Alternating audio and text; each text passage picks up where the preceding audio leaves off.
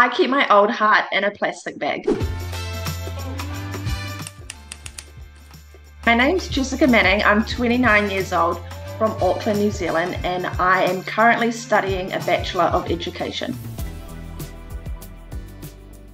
I was diagnosed at 3 days old with 6 different heart defects called double inlet left ventricle, hyperplastic right heart syndrome, ASD, VSD, transposition of the arteries, and leaky valves. My mum noticed that things weren't right every time she would try and breastfeed me. My lips would go purple and my breathing would go quite shallow. They first initially thought it might be a heart murmur until they took me in for further tests when I was 3 days old. And that's when I was first diagnosed with one of my heart defects, but I wasn't fully diagnosed with all 6 heart defects until I was 5 months old. My life up until my transplant, if there was a roller coaster for a life, I'm on the biggest roller coaster. So my life was pretty hard for my first 6 years. I had 3 open heart surgeries by the time I was 6. But from then until I was 18, I honestly lived a pretty normal life. I had lots of friends. I had my 5th open heart surgery at 18, which didn't go well. My body didn't really cope with it, and that's when I needed a pacemaker inserted into my stomach as well. Around that time, due to complications with my lungs as well, I needed emergency lung surgery, so I was in hospital for a total of 4 months. I spent my 19th birthday in hospital and then managed to go home shortly after that. And within 3 weeks, I went into complete heart failure where my heart function dropped down to only 5%. I was in hospital for a further 3 months and recovered somewhat okay, and then just had to manage the heart failure for the next few years until I caught the flu when I was 22, and that destroyed the rest of my heart. And around that time, I was diagnosed with stage 1 liver cirrhosis, and that was due to the Fontan heart surgery that I had when I was 3. The flu basically destroyed both my organs quite fast. They deteriorated, and then I was assessed for New Zealand and Australia's first heart and liver transplant.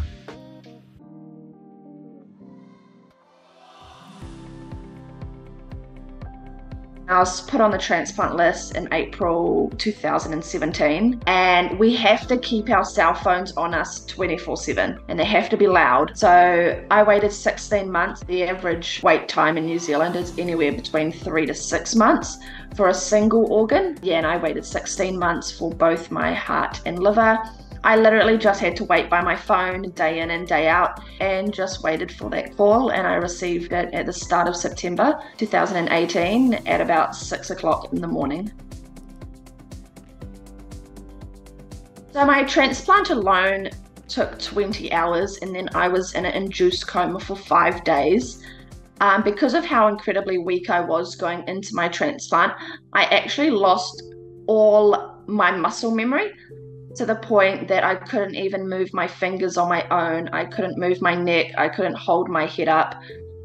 They explained it as I was weaker than a newborn baby. I didn't even have the ability to move my ankles and my feet. So it took me an extremely long time to gain every inch of my muscle back in my body. And the day that I managed to stand up with a crane and assistance from all the nurses was the day that they found out I had a lot of fluid around my heart. And that was exactly 4 weeks post-transplant to the day. But unfortunately, that day they needed to drain all that fluid, and I actually had a cardiac arrest where the defibrillator and CPR did not work. So my surgeon reopened my chest and she manually massaged my heart for 25 minutes. And because of that, they had to put me back in a coma for another 3 days. Every bit of muscle that I had gained in the last 4 weeks, I just completely lost again, and I was back at square one.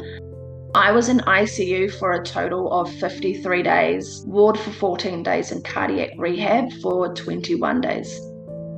I think one of the hardest things for me, though, it wasn't even the fact that I had the cardiac arrest or anything like that. It was more seeing my transplant friends actually have their transplants come into ICU and just up and leave a few days later. And here I am still in the hospital bed, not being able to move.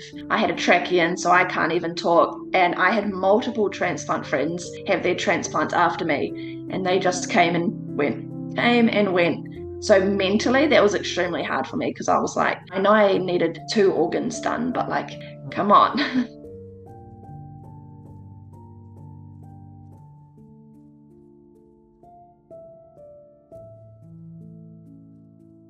After I got my new heart, it was just such an incredible feeling because all my life I was only born with half a heart. So I was only just used to having half a heart. So the fact that I received this incredible gift, I've never known what it actually felt like to have a whole heart inside my chest before. The feeling of having a heart, like a full heart inside my chest, honestly it was like the most incredible feeling because one, I've never felt it before, and it was just so incredibly strong. And years leading up to my transplant, my heart was just so incredibly weak, like, it was hardly beating.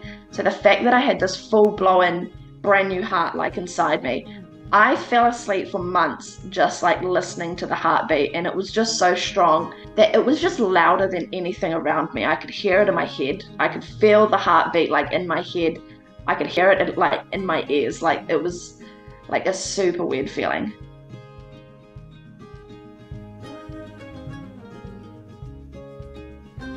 So pre-transplant, I had extremely dark purple lips, dark purple fingernails, and I also had very yellow skin and very yellow eyes due to double organ failure. I also lost the function to just do everyday activities, so I could no longer shower by myself. My husband at the time or my mum had to try help me, or I had to sit on a stool. I could no longer tie my shoes and do such simple activities. So having my transplant has obviously given me the ability to be able to do all these simple tasks and like a whole lot more with my life. Now I go to the gym 4 to 5 times a week, which is just not something that I ever imagined doing pre-transplant. So here in New Zealand, due to the culture and religious beliefs, the Māori culture, we can actually keep our organs or body parts, so we can bury them with us when we pass away, or also bury them in a sacred place. I actually donated both my organs, heart and liver, to medical research and science because of how rare my heart disease was, and they also asked for it to go to science, and so I said sure. And then 10 months after my transplant, they no longer needed my heart, and they asked if I wanted it back, and I said yes, for the reason being that I'm going to bury it. Once I purchase a house, I want to bury it and plant a tree on top and dedicate that to my organ donor. But until then, I'm just using it for education and heart disease and donor awareness. So one of my most common questions is actually, what does the heart feel like? And for me to describe it, as you can see here, I'm like squishing it. I'm like squeezing it, and it doesn't really budge. It's an extremely tough, rubbery texture, almost like a tire. Like you can press it and it's firm, but like you can dent it a little bit, but there's not a lot of, like, it's not as squishy as you thought it would be. When I first saw it and felt it, it's extremely like dense and tough and rubbery, not soft. It is in a preservative fluid called formaldehyde, and it is in that fluid, and it can be in that fluid for up to 30 years, which prevents it from rotting, smelling, and decomposing. I'm honestly not sure what happens after the 30 years. All I do know is I'll definitely bury it before the 30 years is up, because I don't know if I want to risk it. But they do say if the fluid looks like, it's reducing, or it's just like slowly disappearing, then I can request to get more. I have never opened the bag, for the reason being that I know the formaldehyde preservative fluid is extremely strong, and I'm scared that if I open it, I won't be able to fully reseal it, and I just don't want to risk too much oxygen getting in the bag and drying it out, or drying out the fluid. I just don't want to risk it decomposing type of thing, so I just keep it in the bag. I did accidentally pierce a hole in the bag, which is how I know how strong the formaldehyde is, because it was an extremely strong smell. So I actually ended up going to a butcher here in New Zealand and I asked them to reseal the bag. So that's the first time I ever took it out in public. That's the first time I ever showed it just to a bunch of random people. I'm not gonna lie, when I first ever saw it, I was like, what in the cookie dough is this? Like, I honestly thought it looked like cookie dough. And so many people in my comment sections are like, that's cookie dough, or that looks like a raw chicken breast. Like, this is the last thing that I thought a human heart looked like. But it is like cut up and things because it was used for medical science. But yeah, it's just not the color that I thought it was gonna be. Obviously, like most other people, I thought it was going to be at least like red. But then you realize that a heart's not actually red if there's no blood pumping through it. You know, every time I actually look at it, it's so like weird. I do believe like the yellowy type color on the top here, how there's like two different shades. There's like a yellow color here and then like more of like a beigey brown color here. So I understand that the yellowy color is the protection fat layer of the heart, which most hearts have, and then the other like brownish color here is more just like the flesh of the heart.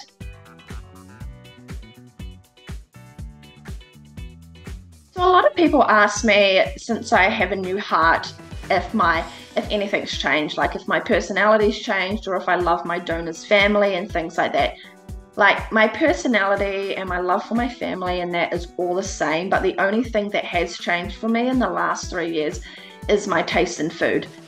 I have this new love for vegetables that if you knew me, you'd never see a green thing on my plate ever.